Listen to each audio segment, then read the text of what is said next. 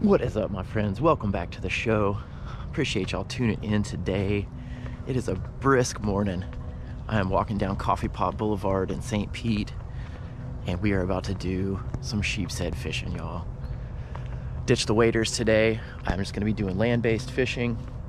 So we've got a bucket full of live crabs. It's the day after Thanksgiving. Hope y'all had a dang fine holiday with your family. Gotta eat a bunch of turkey and other goodness. And stay tuned, we're gonna get on the fish, y'all. All right, talk a little bit about my setup for today. I've got the Quantum Smoke Inshore 30 spooled with 10-pound PowerPro braid. I've got the trusty Stealth Sniper from Bull Bay. This is a medium heavy fast 7-foot rod. It's a nice stout rod for fishing in close to the docks like this. I've got a length of 20-pound fluorocarbon, about 1.5 feet long, and I've just got a small split shot on and a small owner live bait hook. I think that's a number 2 hook. I'm not positive. This one was a one that a friend gave to me. So that is the setup, y'all. All right, so I'll show you how I'm hooking these fiddlers. I hold them upside down, and then I just run the hook right behind that last leg and through and out the other side, y'all. That's a nice little morsel right there.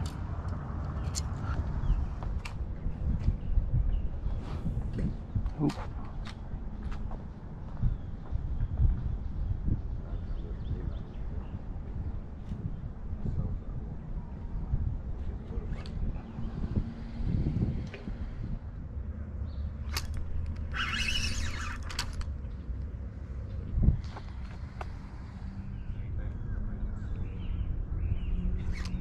You guys, I am just missing them all. Unbelievable. Ugh, frustrating.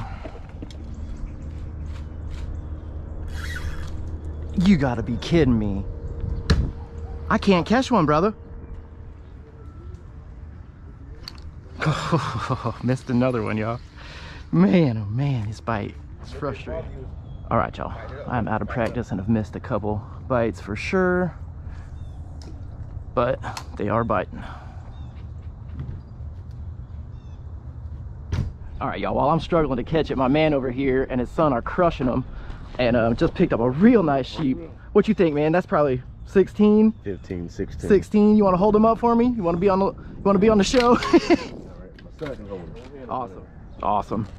All right. Yeah, show me that one, dude. That's a good one. That's a beautiful fish, man. Congratulations. That's a keeper. At least 15, I'd say. Probably 2 pounds or more. Good work, guys. Oh, yeah. This is a solid one. Yep, this is a solid one. Yeah, if you don't mind, brother. Oh my gosh, he is pulling some serious drag. Awesome. Awesome. Awesome, brother. Appreciate the assist. Oh yeah, y'all, that's a nice one. That's exactly what we're looking for. Oh yeah, let's get him untangled here. Oh, that's a stud. He pulled me right under the dock at first. Oh yeah. Yeah, that's a slab, y'all. That's a nice one. He probably goes 16.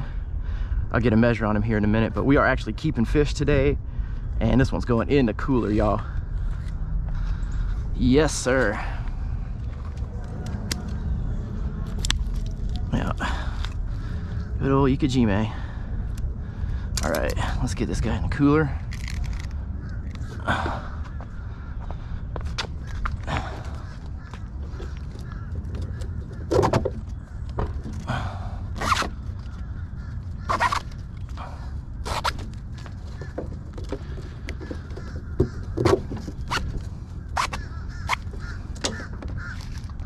All right, y'all, we are on the board. That's a nice fish.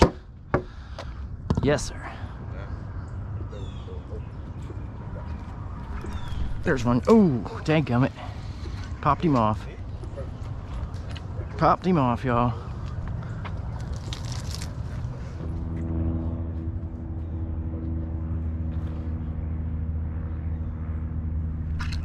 There we go.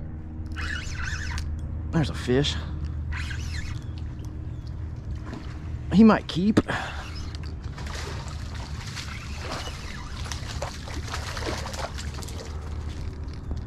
He might keep.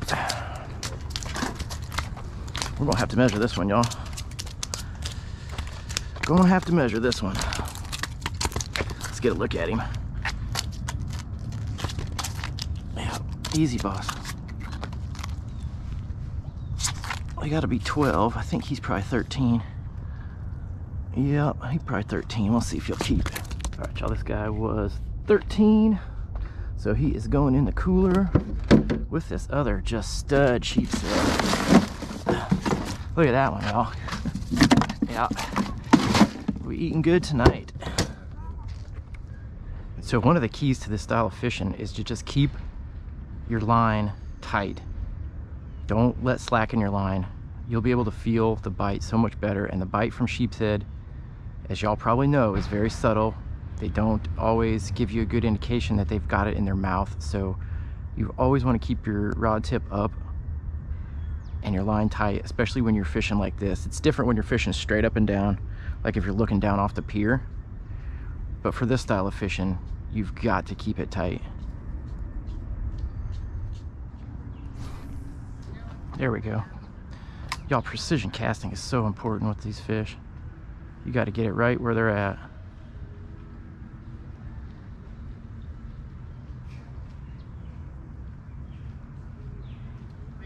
Yep. Yep, there we go. Hopefully that's another keeper. Feels decent, but I'm not sure.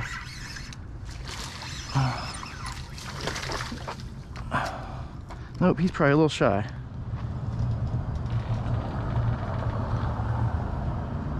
Yeah, he's shy. He's about 10, so we'll put him back.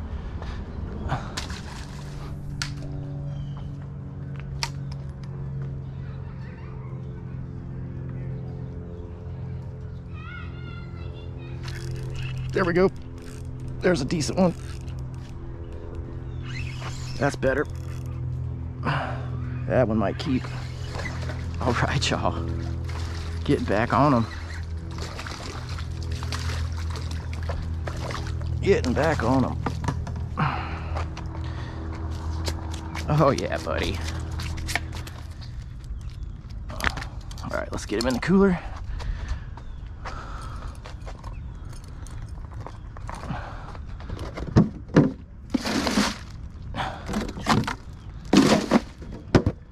Awesome.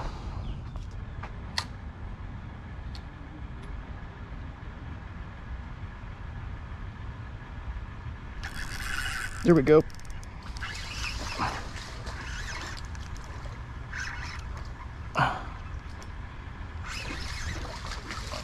Oh yeah. That's some pride. Be right on the border.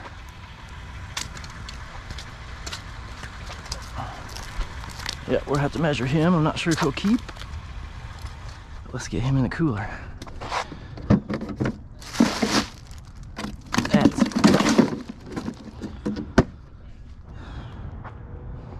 So the cool part about this is we haven't had to leave this dock the whole day. We've just been on this dock basically since we started seeing the fish and finding them and getting bites. And when you've got a dock like this, there's no reason to leave it when the fish are still biting. Oh, missed that one.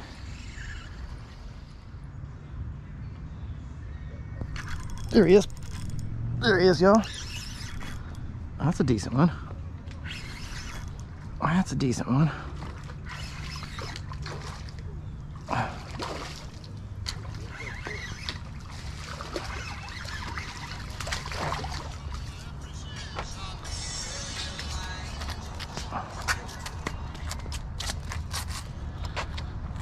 All right.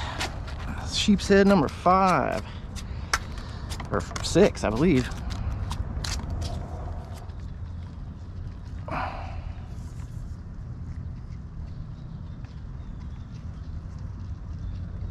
Yep, he'll keep. Look at these teeth though, y'all. You gotta see these teethers.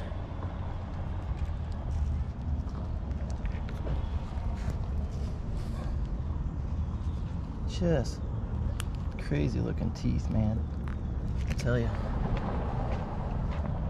Alrighty, my friends, that is a wrap for today's episode. Thanks for tuning in. I hope y'all enjoyed the show. Man, just a great day here along Coffee Pod Boulevard on Coffee Pod Bayou, catching sheepshead. My first real outing, targeting them with live bait this year. As y'all could see, I was a little rusty. Took me a while to find my rhythm with the bite, but once we got into it, yeah, we did really well. I got 6 keepers in the box. I didn't even have the GoPro on my head for the last one. I thought I did. I took it off to do something, and I just forgot to put it back on my head. But anyway, key things to think about when you're sheepshead fishing close to structure like this from shore. Nice stout rod, because you're gonna get bullied by these things, and keep your drag tight, okay? And subtle bite. Just get used to how they bite. It's gonna take a while. You're gonna miss some fish. Don't get frustrated. Just keep at it, okay? Small hook. Number 2 or smaller hook is gonna do it for you. And yeah, that's pretty much it. Hope y'all enjoyed it. We'll catch you next time on the Wade Fishing Experience.